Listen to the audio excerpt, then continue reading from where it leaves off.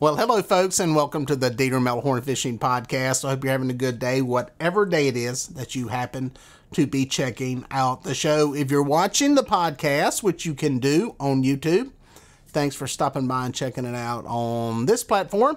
Or if you're listening on any of the popular podcast streaming platforms out there, thanks for checking it out. Today, I've got an interview with a guy that I think may be changing the game in tournament catfish fishing. It is a long podcast. It is a good one. It is an in-depth discussion about fishing for catfish, tournament fishing in the tournament world. So hopefully you will stay tuned for that. I think it will be very informative and enlightening, what we talked about. But we'll get to that in a second. First, anybody who's a regular listener, I appreciate you coming back. Thanks for sticking with this channel, sticking with the platform, sticking with YouTube, sticking with the podcast, wherever it's at. And if you're new, thanks for stopping by. Thanks for checking it out. Anybody that wants to send me any type of message, question, comment, go to my website, DieterMelhornFishing.com. And you can go to the contact section, reach out to me there, send me an email, shoot me a text. It's also where you can reach out to me if you're looking to do a guide trip. I do guided fishing trips here in the Carolinas, and that's the best way to get a hold of me there on that platform. Also, if you're looking for a hoodie, you're looking for a mug, a tumbler, t-shirts also, hit me up through there. I've got all that stuff now in stock finally. I think we've even got some t-shirts, some big ones, 3, 4, 5X ones. So some of you larger guys and gals, we've got that stuff in stock. So anyway, enough with the sales pitches and the shameless plugs. I went down to Santee Cooper this past weekend. There was a tournament down there called the Sweet 16, the King Kat Sweet 16. And it was basically 16 anglers, the top guys in the points and gals from last season in the King Kat series, formerly known as Cabelas King Kat. Any of you folks that have fished tournaments over the years, like myself, have heard the name Cabelas King Kat. And it was one of the first, almost really the only, nationwide catfish tournament series. It held the Super Bowl of catfish tournament fishing, the Cabelas King Kat Classic. We all look forward to, fishing that tournament, qualifying for it. It was in different places around the country, and it was the premier event. It was the Super Bowl. It was the one that everybody wanted to fish and wanted to win. Sadly, over a period of years, that tournament series started to go downhill. The reasons were many. There were a lot of things that went wrong. It was an unbroken chain of events. Some of it, some have argued, could be attributed to a lust to make more money off of the series.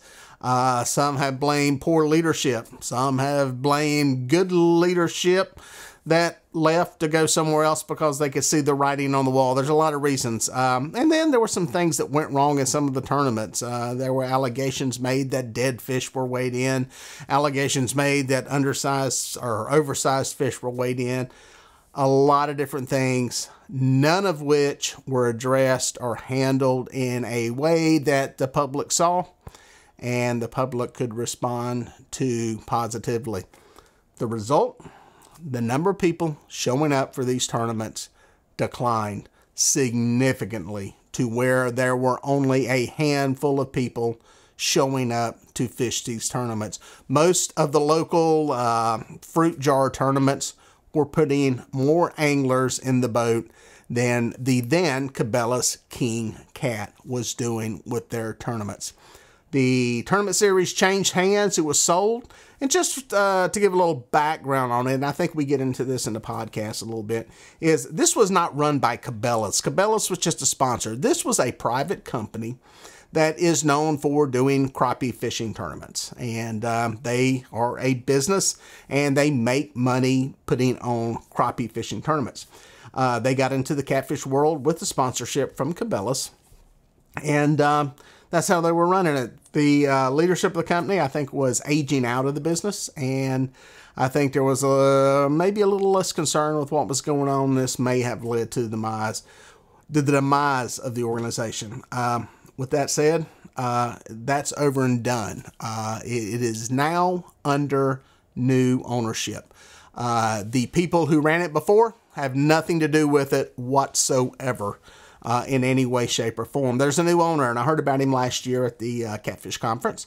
And some people said, hey, you ought to talk to this guy. He's, different. And, I've honestly had a sour taste in my mouth for Cabelas King Kat, the former tournament series, and some other tournament series, because honestly, I think a lot of it was money oriented, and nothing wrong with that. That's a fine way. It's a business model that works, and you got to make money. You got to make money doing it, and have no problem with that. But as far as having something to talk about, I'm not really interested in talking to somebody about, oh, their great big payout and how much money they're going to pay out. There's not a lot of depth there.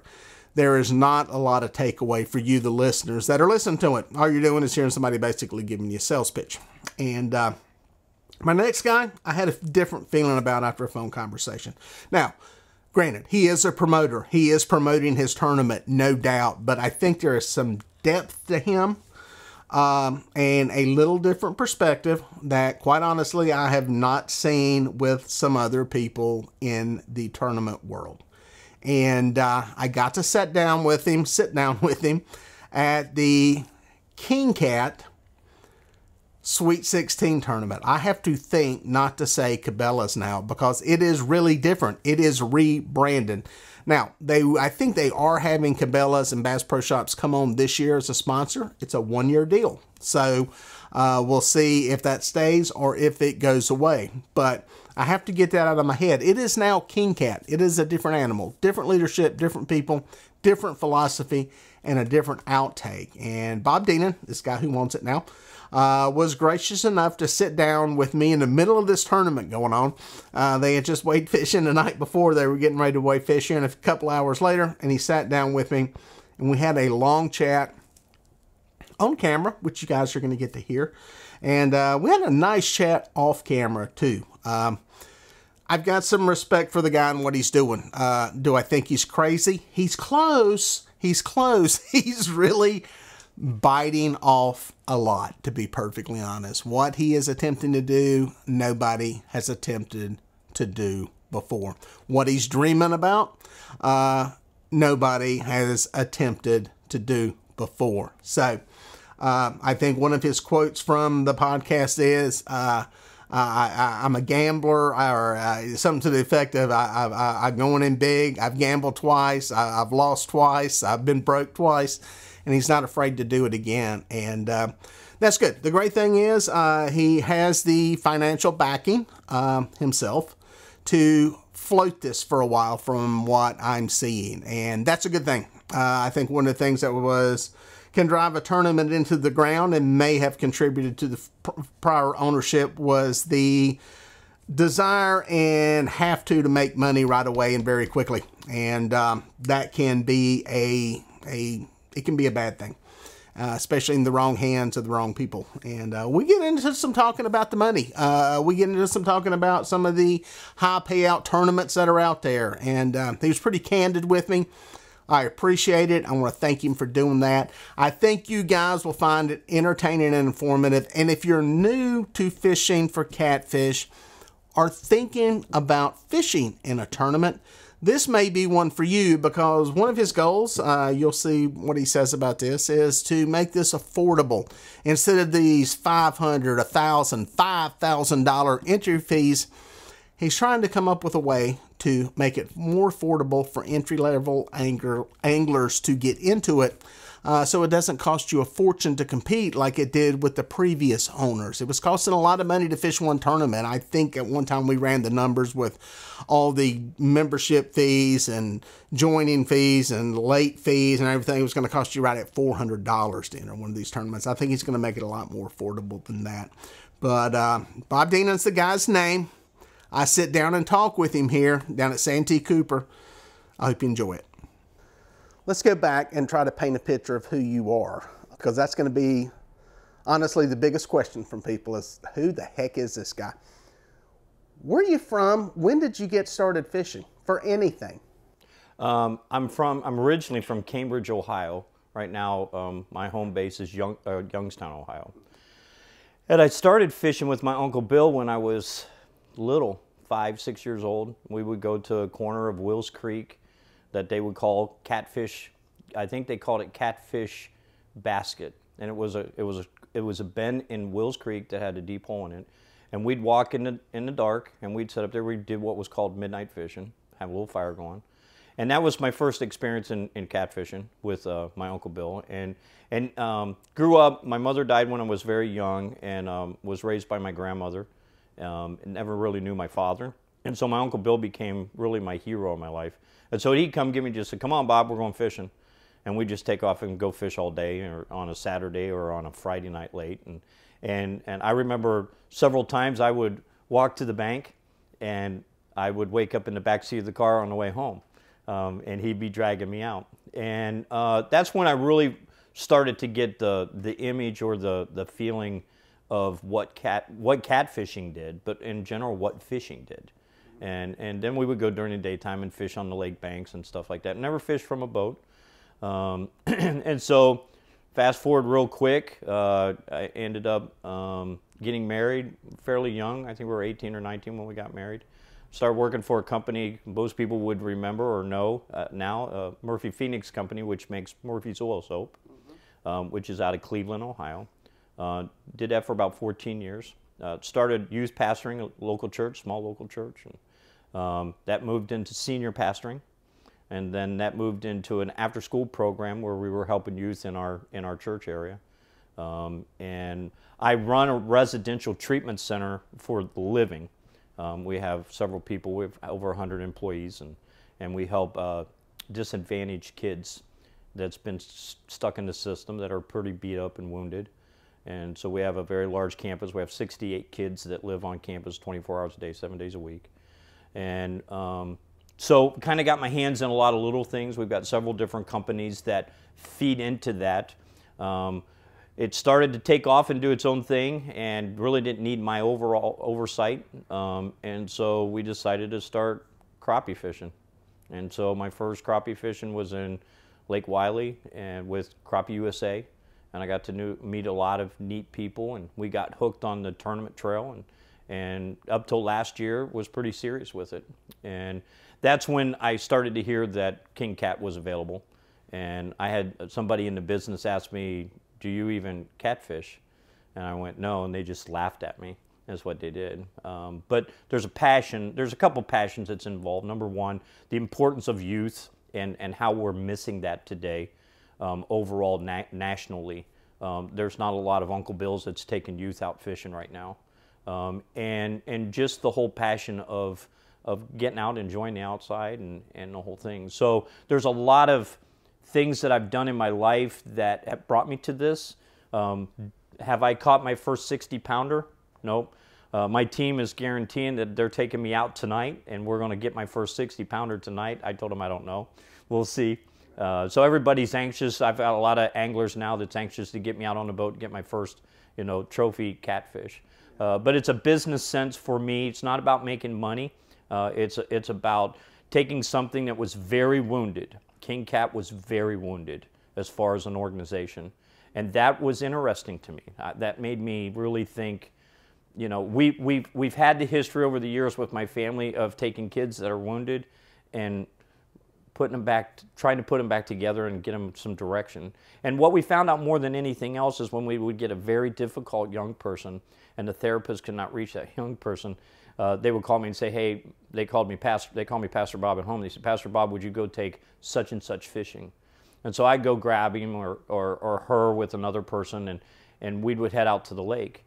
And within 10 minutes of this kid being very, very difficult on being on the water, he began to talk about how grandma took him out, or his aunt would take him out, or I went fishing with my father before he died. And we began to see something, and just spending an hour or two on the lake, I was able to accomplish more in that hour or two with that kid than what we had in 6 weeks with therapy. So we just ramped it up, and now when we have difficult young people, my phone's on speed dial, and they're like, we got 4 that needs to go out fishing. and we'll take them fishing. And what we see is that it's a breakthrough moment for us, getting them outside, letting them experience, and there's always a memory that comes out. And so it's really therapeutic in a lot of things of what we do. And then when King Kat came available to buy, I talked to a couple partner friends of mine that work with me, my son and my CFO, trying to get them to convince me not to do it. And they felt, after looking at the performa and what we have a passion, what we want to do long term, and try to bring some change to the industry, which we're not sure what that is yet, but I think there needs to be some changes moving forward. So we decided to be the first one to blow through the door that really don't know much about catfishing, but we know a lot about people, and we know a lot about how to run business correctly, and see if we can make this thing the way I think it can be. Yeah. So give some people some background. There's going to be a lot of people that are not going to be familiar with King Kat, the new brand. Right. They may have heard of the old brand, Cabelas King Kat. Explain to people what that is. There's a lot of people that thought Cabelas ran it. Explain the whole dynamic of how something like that works with a tournament series. Years ago, when Crop USA was came into the industry for the crappie industry, they had always done this thing called, I think it was called Crappie-thon. And when Crappie-thon was put together by Johnson's, I think it was Johnson's Outdoors is what I think it was.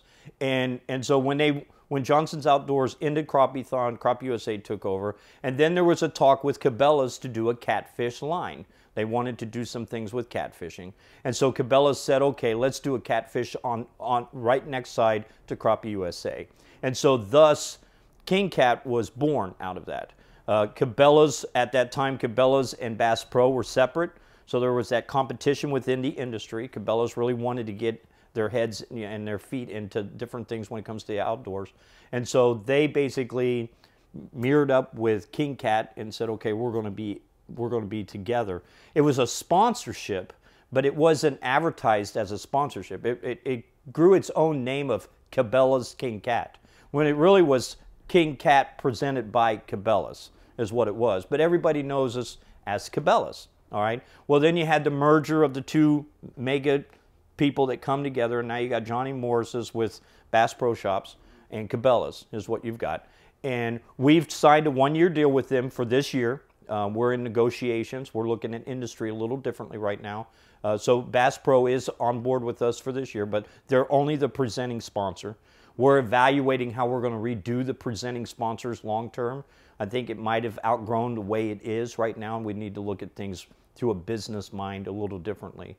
But we're glad that Bass Pro's on board with us this year. We're not, the reason why we rebranded is what we did was we felt the brand was old, a little tired, a little busy. And so we put a lot of work over the last 6 months with some professionals and sit down and say, well, how can we redo the branding? And one of the things that we want to do is we want to have standard badging, but we want that badging to be able to be changed in anything, just like with our Sweet 16 this week. The badging's been changed for the Sweet 16.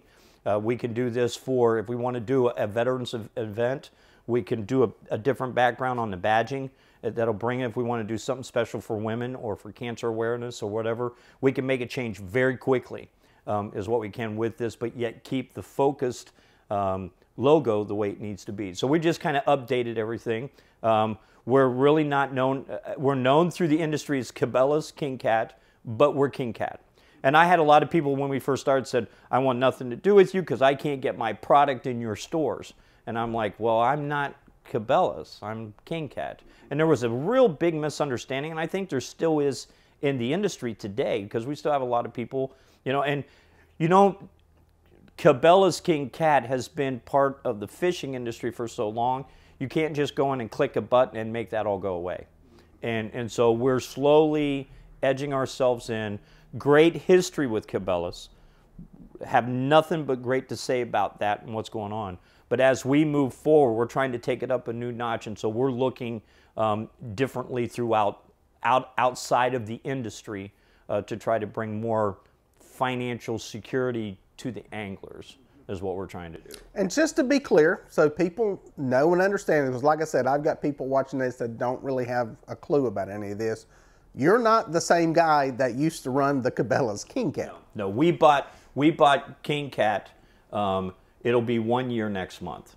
What had happened was the original owner, which was Daryl Van Vactor, sold it to a company up in Louisville. He sold both brands, Crop USA and King Kat. They had it for 3 or 4 years. King Kat started to falter a little bit for whatever reason. I don't know. I wasn't on the inside, but we knew as an industry there's some issues that was going on. And so then they decided to sell it. So they sold it to Blake Jackson and Angela Jackson, which is in. They sold both of it too. Angela and them really didn't want to do the King Kat side of things. They wanted to do the crappie side of things, and so they quietly put it on the market.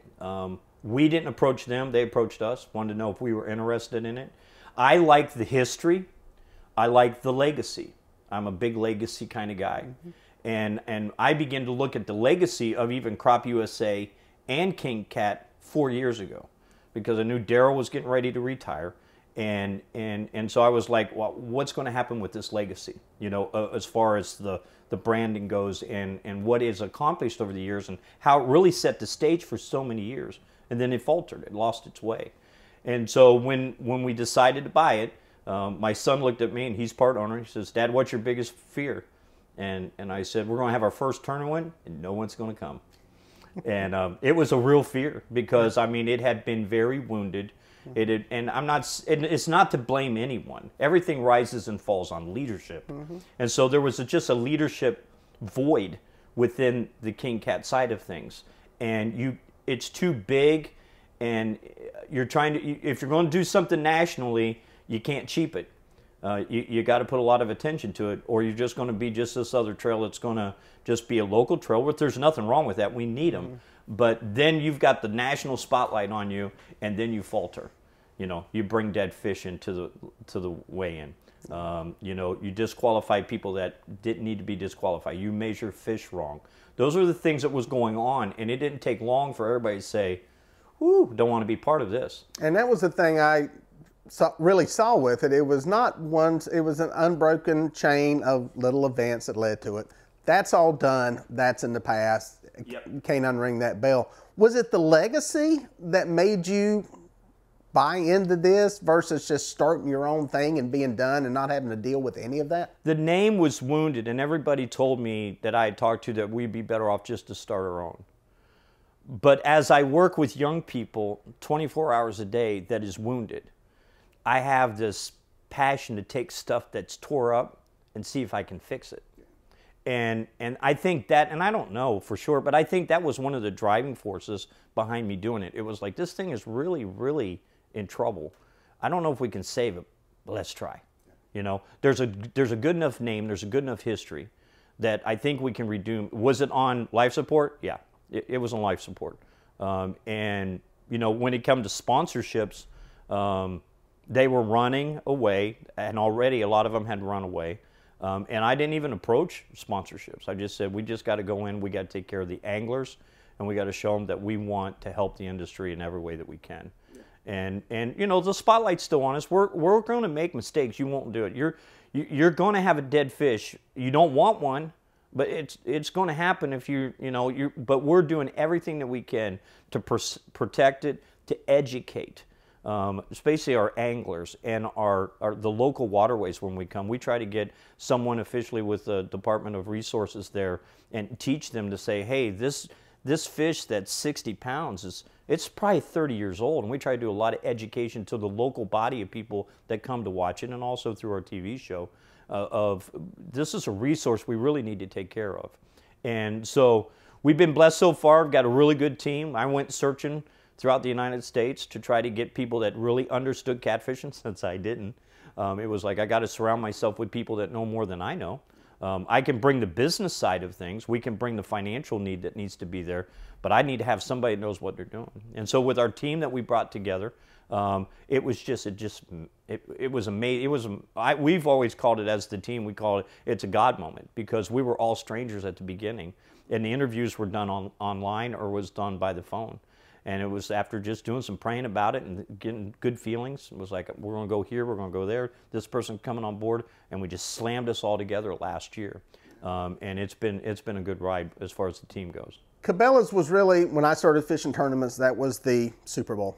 King Kat Classic was the Super Bowl event. It was really the only national tour. Yep. And obviously, you believe a national tour can work. There's really not one right now. Why do you believe that? I think there's something that's important to the national trail idea. Do I know what that idea is right yet? I don't have all the answers, I don't. But I think there's this importance to, I mean, anybody can go run a 1-day or 2-day event. And we got a lot of guys that are doing it and they're knocking it out of the park. They're doing a great job. But to truly do a national trail, I believe has a lot to say about what is it. First of all, we want to leave something better when we leave the area. Then we don't want to just take it from the area. We want to leave something, whether it's education, whether it's helping local clubs out. In 2024, we're going to be really pushing a grassroots project. This year, we've changed up how we're bringing affiliate clubs to be part of what we're doing. We're really going to focus next year on grassroots. My goal right now, nationally, is to see, it's not to get 100 boat tournaments. I don't know if we'll ever have a 100 boat tournament. I don't know. That's not my goal. My goal is to get 100 new people fishing a national trail this year. That's my goal, nationally. The big picture, not sure how we'll get there yet, is that we will have not regions, but districts in the United States. We will have equipment set up in each region, and we will have directors and teams that will be in those regions. And their job will be to support that local region within that resource. And then at the end of the year, we'll bring all the regions together to do the Classic. And then out of the Classic, we're going to bring our Sweet 6 team in to have the national championship, where that's an invite that you'll come through that. So nationally, I guess that, and that's a long way to get around about what do I see about nationally. I think to being part of a national tournament has some value to it. I'm not sure that it's ever been reached. You know, we say it's national. We've never been to California. You know, so how do you make it national? And the importance of the national, anything that I look at national, if we just look at the United States, you have the national government that helps with the smaller state governments. I guess my mind's kind of wrapped around that a little bit. I want to be support to the local fisheries that if we can get big enough, we can bring change to that area, whether it's in conservation, education, whatever it would be, that we would have enough value to it that when we come in, we can add to that community. It's really what I want to do. One of the big trends right now is big payouts. People want to see a big payout. And under most business models for catfish tournaments, that means you have to have a high entry fee. And we're seeing more and more of those $4,000 or $5,000 entry fees. Your plan is to kind of go in, and as I've said before, I think that makes those tournaments gamblers' tournaments. Most of them pay out very low down the field so they can keep that first place number really, really high. From what I'm hearing, some of your stuff is more oriented toward, like you were saying, getting new people in there. Lower entry fees, more affordable entry fees is probably the best word. Do you think that is a better business model for the entire industry, especially, and not just for, and I say industry, not necessarily the tournament industry, but the sport itself and conservation? Do you think that's going to be a better business model? I think what you have going on right now is you have some elite fishermen that want bigger money. And there's always been this talk. There was this talk in the Crappie World still is today. How do we become like bass? Well, I don't like that statement. We're not bass. We're catfish. And I truly believe that no one really understands what the industry will do for catfishing until we begin to approach it that way. Right now, the mindset is get sponsors, get a lot of boats, you're successful, okay? My thinking is take care of the anglers, take care of the resources, and you'll get sponsors. That's kind of my approach to it right now. And so when I look at the big payouts, and you know, the elites want the big payouts. Well, I mean, we're starting this year, we're doing what's called a signature series. And what the signature series is we've picked 7 lakes that's going to be signature points only. And there's a high pay-in for that point system. It's $2,000. and then we're going to pay out 100%. If we can get some sponsors eventually to back it, we'll pay out more than 100%. We're doing that for the elite is what we're doing. But we want to keep the entry fee around $300. My goal, entry fee low, payouts huge. Well, how do you do that? Well, first of all, you got to do 100% payout, number one. Number two, you got to get sponsors to buy into what you want to do, okay? And the sponsors have to help with the payouts. So if we get let's say $300 and we get 50 boats to show up. My goal, $50,000 minimum payout, okay? And you can't do that in the way the system is set up right now, okay? A lot of people want to push and say, we have a $100,000 payout, but it costs you $3,000 to get in. And that's fine. That's okay. You're not going to do that on a national scale. Even in some areas, $300 is too much to get that new angler to come on board, okay? And so we're evaluating that whole system of what it is. And we're discussing, I'm leaving the catfish industry with my communications with sponsorships. And I'm going to bigger areas and markets on sponsorships. And this is our learning year. We wanted to get the 1 year behind our belt. This is our learning year to listen to say what they want if they want to become a part of what we're doing. And so we're sitting down and we're starting to have conversations with very large corporations and try to understand what is it that we can partner, because a sponsorship is 100% partnership. That's what it is. If you're just taking the money from the sponsor, you're not helping them. And I can say, well, come and join us, and we're going to put your logo out there, and we're going to have 50 boats. That's not worth anything to that sponsor. It takes an awful lot of selling hooks to pay for that sponsorship. And what's the image that they're getting out of it? So the first thing we did was we had a TV show with Crop USA. So the first thing this year, what we did was we went ahead and put a TV show, a 13-week TV show on catfishing on the Pursuit channel. So we're getting more volume as far as views. And then I've got a team of people that really understands multimedia. And we're taking our time to do it the way it needs to be done. So I think there's little pieces of all of it. You've got to take care of the angler. You've got to take care of the area of water that you're fishing. And you got to take care of the sponsor. And my goal is to get sponsors to pay the payouts and keep the entry fees as low as possible. Will I be able to accomplish it? Don't know. We're paying a lot of money right now to do what we're doing, but we've got a game plan and a pro forma set up for 3 years. And TJ, which is an owner, my son Andy and myself, we've got a 3-year plan to try to get it to that way. So we're putting a ton of investment into it and saying, okay, we're going to see what the industry is going to want, what the industry doesn't want. I know I've got there's a few people that's approached me in the industry and said, we don't like you doing it this way, that you're messing everything up. And I'm like, it's okay, it's okay. Let's see, because I believe that if you just do the same old thing, you get the same old result.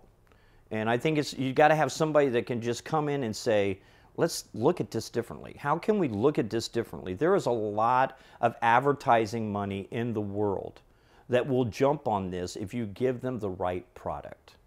And the biggest thing that I've been working on in the first year is to eliminate drama. I want no drama around King Kat. And we won't get into it online. If you got a problem, if I see somebody that's got something that they want to say online, I'm instant messaging them saying, pick up the phone, call me, let's talk.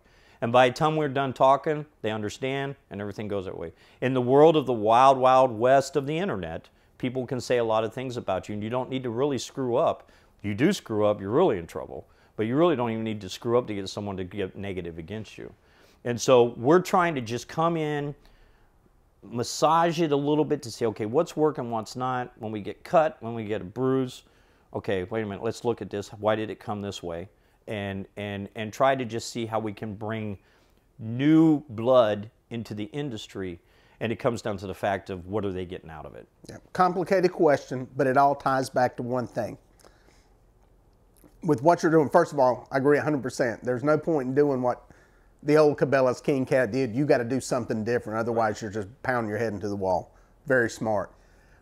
Are we at the point, or are we close at the point, or when do you see it being to where we have true professional tournament anglers, similar to the bass world, where they're making a living off of tournaments. And I ask that because this is where it gets complicated.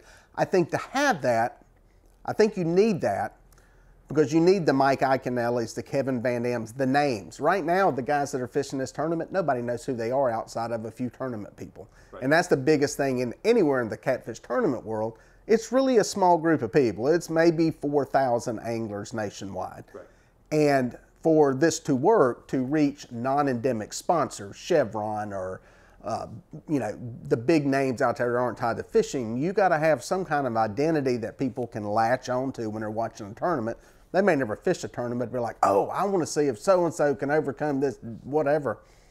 How close do you think we are to getting that point to where we can put guys on a national trail that will be able to fish all of them? I think if we do our work right, I think we're within 5 years. And that's if. That's a big if, okay? Any industry, not just catfishing, any industry will get stuck in a rut. Your sponsors will get in a rut. And before you know it, you get that 4,000. It's like, and I look at it almost like the church world. You get a new pastor down the street on another church, and half of this church leaves this church and goes to him because they like him. That church, that new pastor, he didn't grow anything. There was just transplants. They didn't change the city, okay? And so I think a lot like that. I don't want other people that's connected with other trails or tournaments. If they want to fish, it's great. But if we're going to really grow this way it needs to be, it's all about new. You know, I saw a statistic the other day where 18 million catfishermen in the United States is the number I saw. I don't know how true that number is, but there was 18 million, okay? We need to figure out what we got to do to educate them. We need to, how do we, and then out of that, with the exposure of a national trail, I believe, then you get more exposure of where you're not just handing hats out, but you're letting them talk to the people that just caught that 60-pounder. And you spend some time one-on-one with the crowd that's there. You know as much as I know that influence is everything. It's where you're getting your influence from and who's talking the loudest and who's listening to it. I always use a John Maxwell scenario, 20, 60, 20. If the top 20% is talking, 60% is going to follow. The bottom 20 that's going to be there just to cause you problems, eventually most of them will come up reluctantly and will follow. But if that bottom 20 is talking and louder than the top 20, then you got that 60% that's going to follow whoever's listening the most. And I just want to be, that top voice of saying, okay, let's talk, let's learn together. Everybody wants to do it, but no one knows how. And I'm not so sure I know how, but I think we need to have an open mind to say, okay, let me give you a perfect example. There's our Sweet 16. When we first approached the city here that we're doing the Sweet 16 this weekend, and the first question they asked me, how many boats you have? Well, I got 16. Just 16? Yeah, I got 16. Well, that's not very many heads in the beds. You got to keep in mind the CVBs wants heads in the beds. That's how they get their money. We flew out to Mississippi, and we're going to do a Mississippi challenge this year. And we flew out and we spent 2 days with the CVBs in Mississippi. And when they asked me a question, they said, well, we're ready for your go ahead, your presentation. Economic impact. And I said, I don't have one. And they just looked at me, and I said, I don't have one. I said, I have a question to ask you. How do you get your money? How do you get your money? Where do you get your money from? And then let's find out if we can do something that will help you. And I think that has to be the talk. CVBs want the people to come in. They want that. What we did was we sat down and said, let me tell you about the exposure you're going to get off of the Sweet 16, because this is the first one. And this is going to be huge. I see this one being a $100,000 payout. Anglers don't pay a dime to be here. I pay for their housing, no entry fees. I'm feeding them, and we gave them free clothing. And the reason why I did that is because most of them probably spent $25,000 this year in chasing this trail. And it was a fact of saying, you know what? I'm not taking from you. We're going to give back to you. We've got about a $60,000 investment in this tournament for this weekend, just for the fact that I want the anglers to know it's not about taking money from you. It's about appreciating what you're doing, the investment that you're doing. And I think it's all pieces of those little parts. I don't think there's one thing, say, if you do this, then we're going to be as big as bass. I think it's stepping stones. And I think when you trip, you have to evaluate that trip. Maybe it's still the right step, but you just did it the wrong way. And I think that's the learning curve that we've got to put in place and be honest. It's very territorial. The catfish world's very territorial. And the one thing that I'm trying to do is to smash that. I'm not in competition with MRM. I'm not in competition with Cat Masters. I'm not in competition with Alex Nagy and Twisted Cat or any of the other ones, the Big Bash Brawl or the Big Catfish Brawl in South Carolina. Well, they're not my competition. They're my allies. They're the people that love doing what we love to do. I'm not going to compete against them. And so I try to push them as much as we push ourselves. We're doing something special this weekend. And the person that wins, that's on the Final Four that wins, they get a $2,500 from King Kat sponsorship. And they can take that $2,500 anytime this year and they can put it in any trail or any local club or anywhere that they want to go. If they fish it, show that they fished it, they send me the receipt, we're going to reimburse them their entry fee up to $2,500. All we ask is that you just say, hey, King Kat sponsored us for this thing. And then make sure that you are supporting that also. We're also going to do it for the bottom, the ones that's out of the top 5, the ones that has a combined weight for 2 days. Whoever has the biggest weight for the next 2 days, Friday and Saturday, they get an option to win $25 a sponsorship from King Kat. I don't expect them to use it on us. I want them to go elsewhere. And that's part of what I'm trying to do is to push this, get more of a unity. I think ACA came on board and really wanted to try to do that. It's not there yet. I've talked to Glenn a lot of times, you know, but it's a very tight-knit 4,000 people. And I'm happy they're there. We wouldn't be doing what we're doing today if some of them hadn't given us a shot. But if we want to change the industry, we need to say, okay, how do we reach the 18 million? I think Brian with Cat Masters, what he's trying to do moving forward and educate with his elite tour that he's putting together, and I hear what he's saying is that we want to educate people while we're filming them on the water. I think that's a piece of the puzzle. And so I think there's all these little pieces of the puzzle that's got to come together. Whether it's King Kat that does it or it's all of us that do it, it doesn't matter. But I think until we get out of the selfishness of I'm the best trail, you want to come and do mine, or I have the biggest payout, you won't accomplish it. I think we've got to elevate people, because in the bass world, you see the people. They're elevated to where they are, and they're the stars of really of what's going on, and then people connect to those people. I think through the resources, what you do, what we're trying to do, and other things that's going out there, I think we have a better chance now if we can keep the drama to a minimum, and if we can keep a little more unity moving forward where we're not competing against each other. All right, so the business model sounds good. Sounds like it's beneficial for everybody. Why hadn't anybody done this? Have we just gotten locked into this paradigm of the bass tournament world, bring in 5 fish, keep them in a live well all day, you know, and why didn't anybody, why? I think we get comfortable.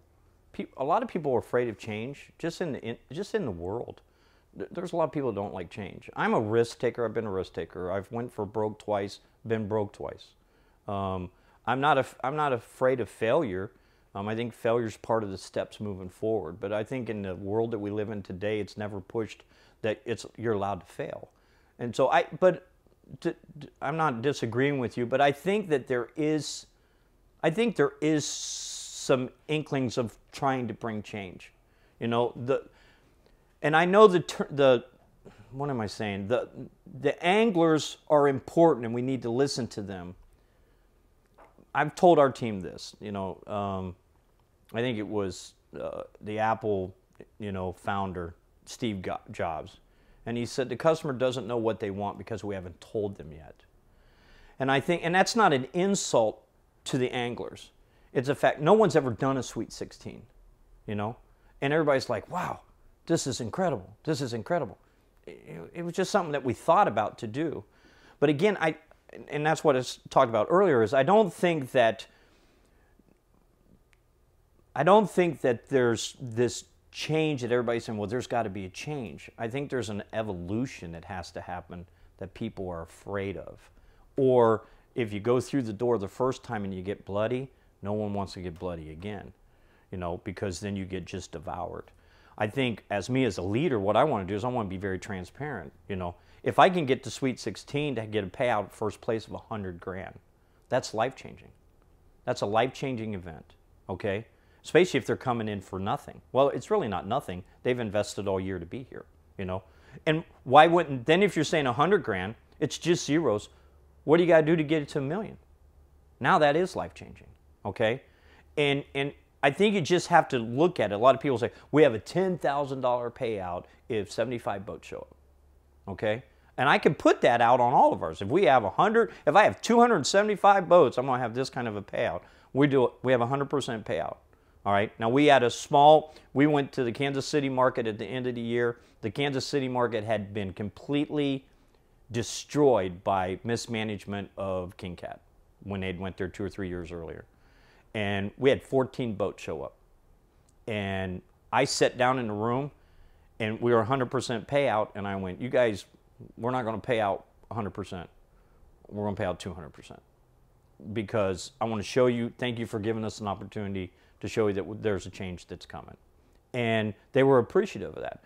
I think we just have to sit down, we have to listen really good.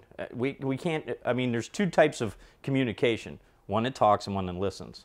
And we don't listen good. And I think that's where we got to sit down and listen and say, okay, how do we make this change the way it needs to be? Some changes should happen quick, pull the Band-Aid off, move on. You know, we talked earlier off camera about the difference between 5 fish and 3 fish. Who's to say it's got to be 3 fish? You know, who says that? Why can't it be 2 fish? Why can't it be 1 big one? You know, you can change it around a little bit, but I think you have to ask those questions. Will you disrupt the guys that like the things that's always going on? But again, if they don't know what they want, who's going to lead the direction to show them what they want? And maybe us as an industry can come together and say, yeah, you know, I don't want to do things half. If we can't do it full tilt, I don't want to do it. If we can't commit to it, I don't want to do it.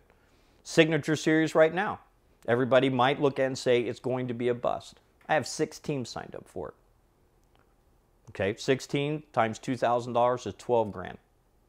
We're going to guarantee $50,000 payout for the Signature Series. If I don't get anyone else to sign up for it, we're going to guarantee $50,000. Why? Because I believe it can be something in the next 3 years that will pay for itself and it will be beneficial to the anglers. So we're committed to it. I've had people come up to me that signed up for it. We don't expect you to do that. And I said, it's part of the system that I've put in place. We're going to pay out $50,000. It'll be $30,000 first place. If there's only 6 people competing against each other, good luck. This is going to be fun to watch. And again, you have to put it across. It's not about putting money in Bob's pocket. God's blessed me where I can do other things that's done this. And so that heaviness is not on King Kat. Do we want to be sound? Yeah. And I've put people around me that will make us sound financially. But we also know that it's an investment. And we're going to be doing an investment. If we can get it to where it's in the black within the next 6 to 8 months, which it looks like it could be, then we're right on track with what we want to do. But I think change is hard for people. And I think it's hard to sit down and look in the mirror and say, you know what? We blew that one. That didn't work. That wasn't good for the industry, wasn't good for the anglers, wasn't good for the city, wasn't good for the water, wasn't good for our resources. We need to stop. We need to stop for a minute and say, we blew this up and we failed in this one. I think most people in the industry is afraid of that failure because of the repercussions that come with it. But I think you have to just be up there in front and be honest with them and say, we're going to try this. If it works, great. If it doesn't, bad on me. We've committed to the Signature Series for 3 years, and I'm doing it for one reason, because the elites want it. That's at least what they told me. Now, they're not supporting it, but that's what they told me. But we'll see, you know, in time. There's still people watching King Kat. We'll pass the test. I'm not worried about that. We'll pass the test. That's one of the big debates out there, and there's been these big tournaments that have come up to where $5,000 entry fee, and they were able to sell the places. $5,000 is about what you pay to enter an Elite Series BASS event, FLW. I mean, it's in that price range. But those guys are entering, how many of them? A dozen, 9 to a dozen of them a year. Catfish World ever going to do that? What a great question, though. You know, do we ever see that, you know, that the Catfish World will be into that? There's a dark side to those big $5,000 entry fees. And there's a lot of people that lose everything they have because they're chasing their dream. And they're willing to take the risk to lose everything they have. That's never reported. That's never talked about, okay? But there's more people that's hurt on that industry, not that industry, but in that mindset that I'm going to go and do everything I can. I'm going to go for broke. And then they go broke. And there's only a small handful that actually gets to get just almost like an NBA player or the person that goes plays the lottery. I don't want to be part of anything like that that is going to put that risk out there. As a company and as a business, and we know what our customer is, that we need to take that risk, not expect our customer to take that risk. Now, do I know how to get there? I don't know how to get there, all right? I just don't. We've had a lot of success over, you know, the years in business. People's my business. I love people, and so I'm bringing a lot of that to the table. Am I an expert in it? Nope. Am I an expert failure? Biggest failure in the room. Yep, I'm the biggest failure in the room. But I've learned off all of them. And I think that experience has brought me to where we're at today. And I'm willing to take the risk to say, can we infiltrate this industry and make it what the industry want, what it's going to be, and we don't know what that is. I can't sit here and say I got a crystal ball. Well, I wish it could be like bass. I want it to be like catfish, is what I want. Because bass is bass, crappie's crappie. Let's make it catfish, and let's see where it is, you know. And if I can be a small part of that to move in that direction, then I've done what I've wanted to do. And I wanted to take something that was wounded, that was hurt, look at it, and say, is there a leader that can step up in the front and say, let's take it to this spot and let's see where we go from here. The end result of what I would like to see is that it becomes what Catfish has always wanted to become. And that when we look at it, and I'm old looking back at it, some people are saying, we never knew it could be like this. Because I don't know if we know what it's supposed to look like, because we're comparing it to everything else. Let's just keep it to catfish. And let's see what goes with it. You know, there's so many bank anglers out there. There's so many noodlers, you know. There's so many people that just are going out with their nephew for the first time because there's a real problem at home. And they're saying, come on, Bobby, let's go fishing. That is there every day. If we can bring some kind of help to them and say, how can we make you to be a better angler? We've won. Your uncle, whether he knew it or not, was a healer, like you. He had you and you come from some broken pieces. Yep. What do you think he thinks about what he instilled in you and what you're doing now? Uncle Bill died. I didn't get to see him before he passed away several years ago, and they were rushing him to the hospital, and he died on his way to the hospital. Uncle Bill was truly a hero for me. He believed in me. And just by that alone, I was the only boy in the family. Probably should have been on medication because I was pretty I mean, I was all over the place. And my grandmother just did not, she was older in her age, she just did not know how to raise a rambunctious boy like me. And Uncle Bill did, you know. He only had 3 girls, he never had his own boy. So I think there was a little piece of that was like, come on, Bob, let's go, you know, come on, boy. Taught me how to work, you know. He'd take me on job sites and we'd paint and do things like that. I would hope that he's looking down on me and being proud of me. But again, we come back to legacy. You know, Uncle Bill worked every day. Was never in front of a camera. Just you know, worked, came home, fished, provided for his family, and enjoyed the time that he had on the water, and instilled that in me at a very young age, even though I walked away for it for years and never did it until I got back into crappie fishing. But there's how many of that, there's the sad part. There's less of that going on today than any other time in the history of our country. How can we tweak that to try to get that back a little bit? Where we have, the problem I have with most of the kids that live at our residential, no parents. They don't have parents, or they don't have a full family, or they've watched dad shoot mom, or they've watched their mom die of a drug overdose in front of them, you know? And there's that missing piece within our culture of our world that I don't know if we'll ever get it back, but just maybe, I've been put in this position for this time that I can tell enough stories and we can touch enough people that are going to come and try to look for a jumbo catfish that the little kid's going to be sitting there going, I'm going to go catch that fish one day. Our daddy looks at him and says, you want to go try to catch that tomorrow? And then we sit down, we hook that father and that son or that grandparent with that child, and we say, hey, come here. They just won the tournament. You want to talk to them? Want to get some pictures with them?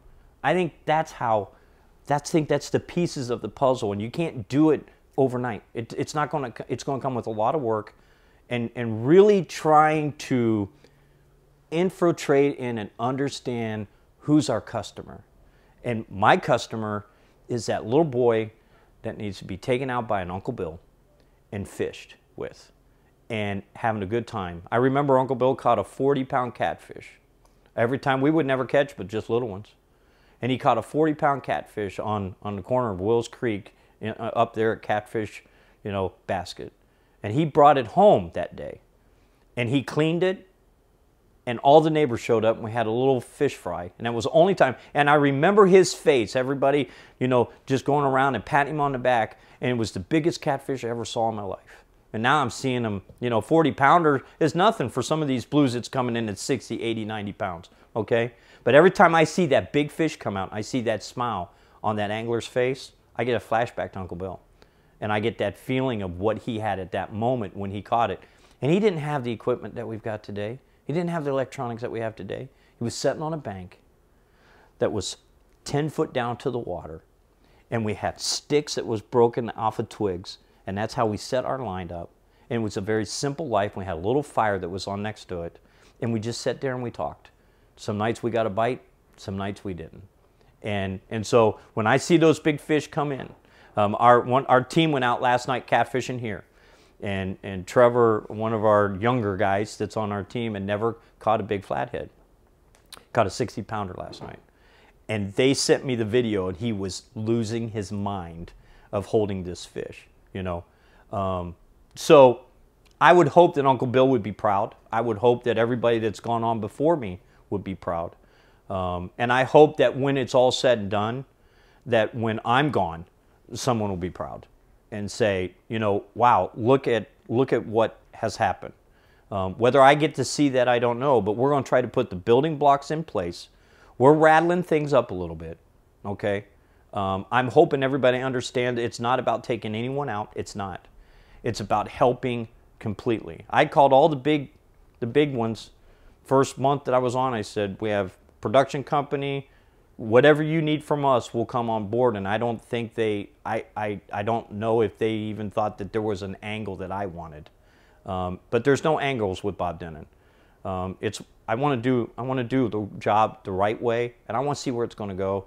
We're going to make the investment. I don't have to make a living to do this. So that frees me up. That frees me up to say, okay, what is it that we've got to do to move forward? Would I like to be able to do something in life if it starts making money? Yeah, I think I would. I'd like to pour more money into local clubs is what I'd like to do. And say, how do we back you? How do we stick you up? How do we provide more for you? Now you're a national trail. Now you're a national trail. Well, there you go, guys. I hope y'all enjoyed that. I found it, he's one of the best guests I've had on here. It was a very good discussion. The thing I like about him, I told him this, I basically fed him 1 or 2 line questions and he talked a bunch. You didn't have to look at me and listen to me talk, and I love that in the podcast. So, Bob, thank you for being as open as you were. There were no punches pulled. There was pretty much everything was on the table. There was no out of bounds or, you know, off topic, off the table discussions, which I like. I think he was honest and very forthright with the way he's got going on. So check him out, kingkat.com. You know, it'll be interesting to watch and see what happens with this series over the next several years. And, you know, post your feedback. He's going to see this video and go down in the comment section if you're watching on YouTube and leave some comments down there in that section about what you think about the series, what you think about catfish tournaments in general. I'm going to do a few more of these as the year goes on. This is not turning into a catfish tournament podcast channel by any means, but I think some educated and healthy discussion about this may lead to some positive impacts. He's already changed a few things. I will scold him for one thing. Bob, if you're watching and listening, this is my one slap on the wrist to you. You need to make social media broadcasts during the tournaments legal. Right now in your rules, the way they're written, I cannot fish one of your tournaments and live stream during that tournament. I think that's a horrible mistake. I think that's a horrible marketing, just lack of marketing right there. The fact that if somebody wants to broadcast to the world where they're sitting and fishing at, then they should be able to do that, especially if they are promoting that tournament to the masses out there. So that's my take on it, Bob. I had to give you a little slap on the wrist for something because honestly, I like everything else you're doing, and I keep doing it. We're watching, and I think you're a great positive influence in the sport. So that's it for now, folks. We'll catch you out on the water.